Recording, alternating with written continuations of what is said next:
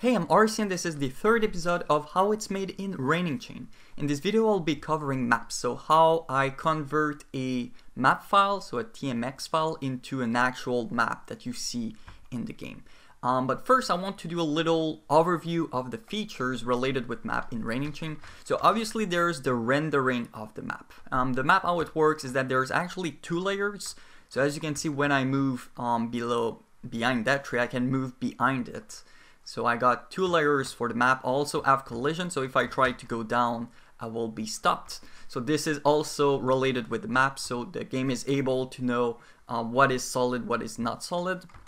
Another little feature I have is in stairs, the player will slow down. It's not really obvious, but it does make a big difference. And I also got special tiles. So for example, those are special tiles. So they slow down the player. I also have special tiles with water. So for example, water, you can shoot bullets go through them, but the player itself cannot go there.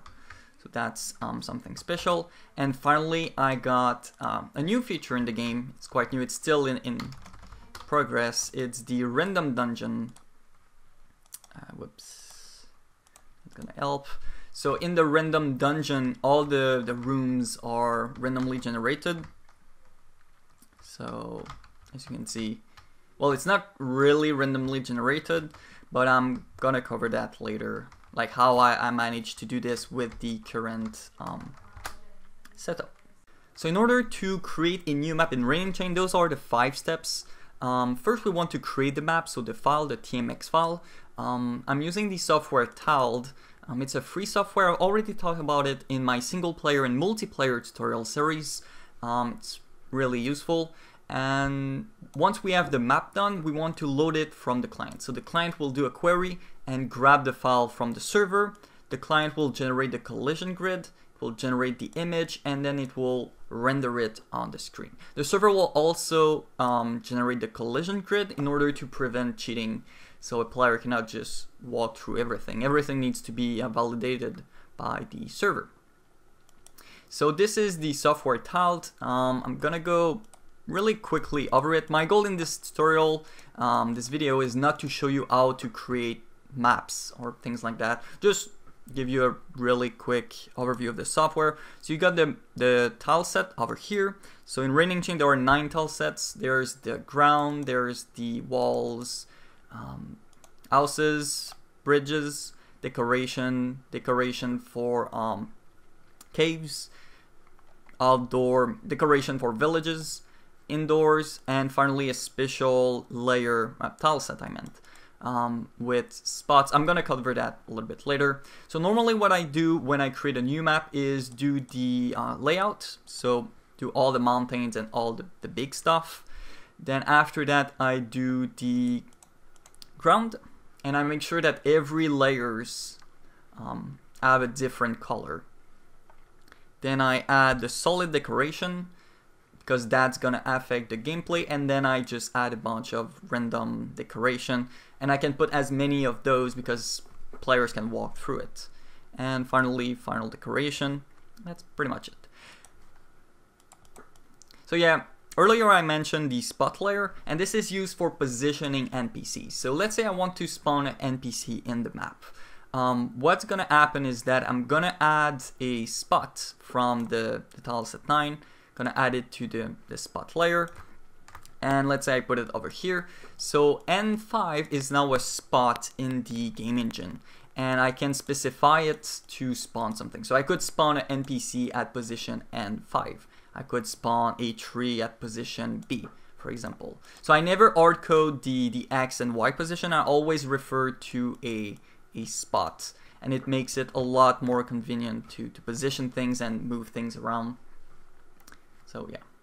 Okay, so now I'm gonna talk about the 4 other steps which are done in-game with code.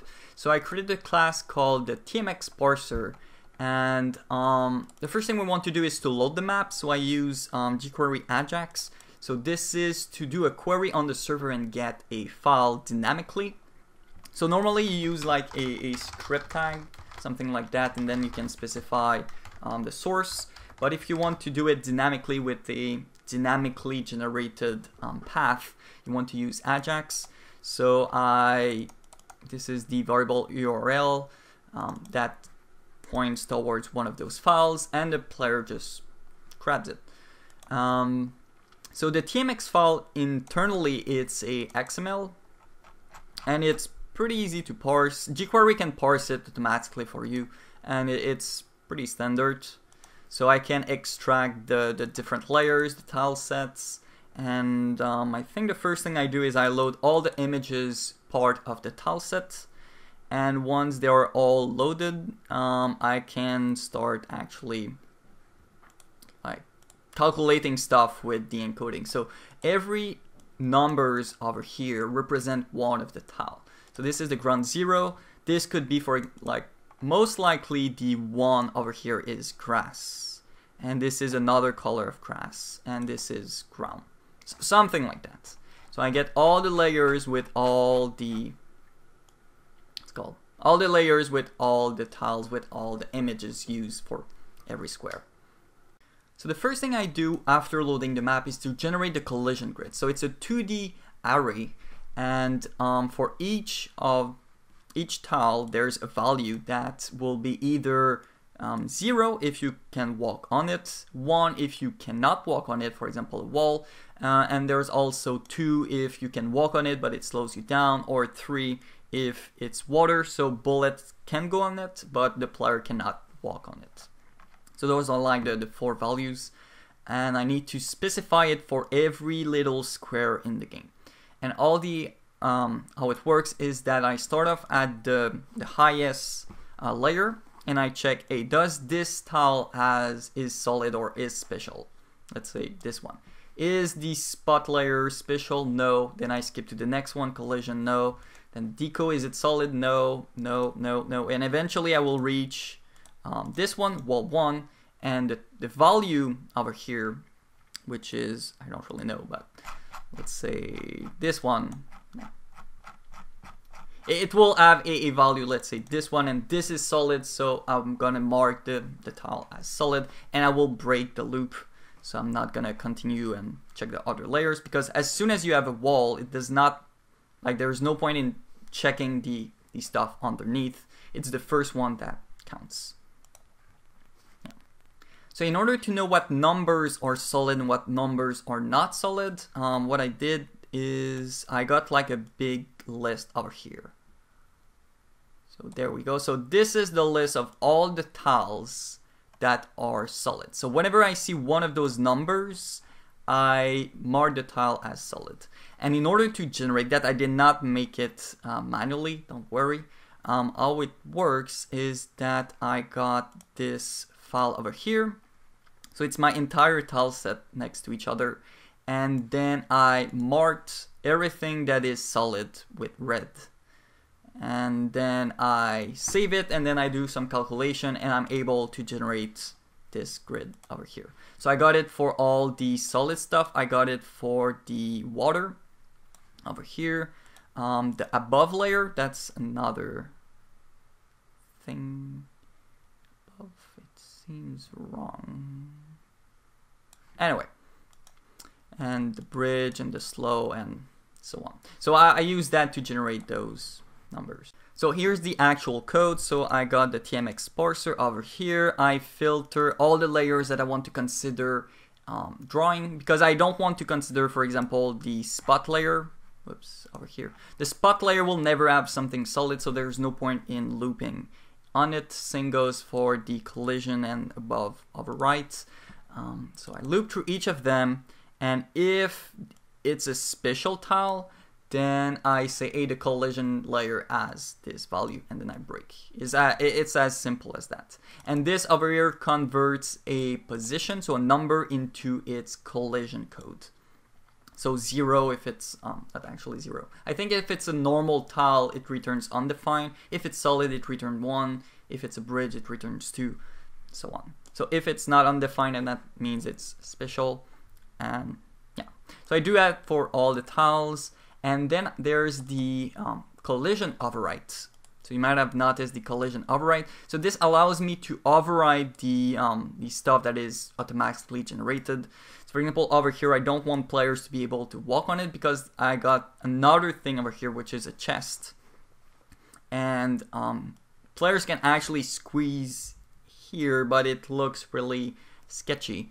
So I manually say, no, you cannot go over here, and over there you cannot also go. Because you could sneak under, like behind the shop. So the next step, and probably the most important step, is to generate the images. So there are 3 images I need to generate. There's the above layer, below layer, and the minimap. So just a little recap between the above and the below layers.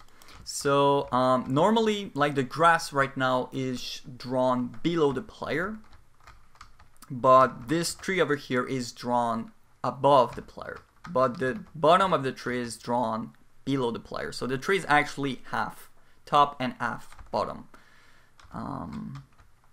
So yeah, I need the code for it. And visually how it looks, if I do a desync, there we go. So this is part of the above layer, and this over here is part of the below layer. So right now there's no, like the above is next to me, so yeah. If I only had 1 layer, it would look something like this. So 2 layers is really needed for it to work. Let's put it back. There we go. Okay, so to actually draw the image, it's rather simple. It's just this function over here. I loop through every layers. If I need to draw the layer, because I got some layers I don't want to draw, for example, the spot layer, I don't want to draw those. So if I need to draw them, then I loop through everything in the grid and I just draw them. I draw the tile. To draw the tile, there's a little formula. I won't really go over it, but it calculates what tile set I need to use and with what offset using the tile ID. And then it just draw the little tile. It's pretty straightforward. And one thing I changed to make it more efficient is that I realized, where was I? Okay. One thing I realized is that most of the time the computer will draw a transparent tile, and that's really not efficient. Because if we check over here, I would say 50%, even more than that, like 90% of the tiles are just zeros. So there's no point in drawing the tile 0. Well, 0 is an undefined tile, so you won't draw it. But there are numbers over here that are still transparent. So let's say I take, I don't know, this over here. I take those and I place it over here. Yeah, wait.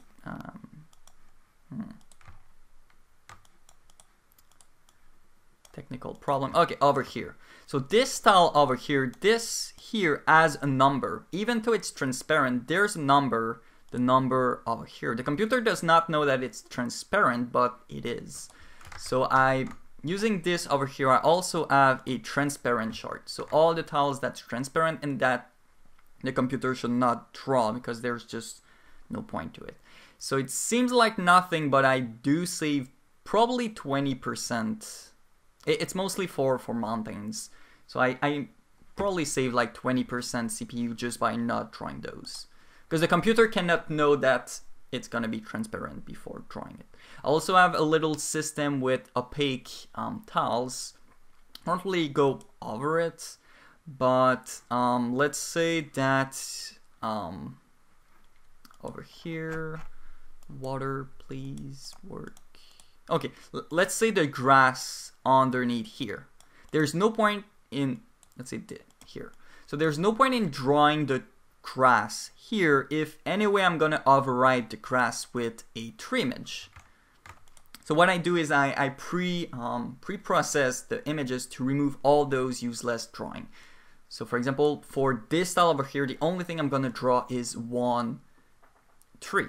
While in theory, what I should have done without optimization is drawing the grass, then drawing the tree. So 2 draws when only 1 is needed. So this saves quite a lot, probably like easily half the amount of draws needed to render the map with this technique. So this is the logic used for the hidden tiles. I just loop through them, and as soon as I see an opaque tile, I overwrite all the things below it with 0. So the grass would become 0, and 0 means drop nothing. And finally, for the minimap, it's I use the below layer that was generated, and I just render it in another canvas, but 4 times smaller, and that's pretty much it. It's pretty straightforward. One important thing to do is to sharpen it. There's something called image smoothing enable, and this will keep the sharpness, so everything will be like with nearest neighbor, because by default there's a blur that's applied to make it more smooth, but for pixel art you don't want things to look smooth, you want to see things sharp, so that's one little thing you can do, and it makes a big difference. So yeah, I guess that's pretty much it about map rendering. I hope you liked it, and don't forget to post in the comment section what you want me to cover in the next episode. So thanks for watching, and see ya!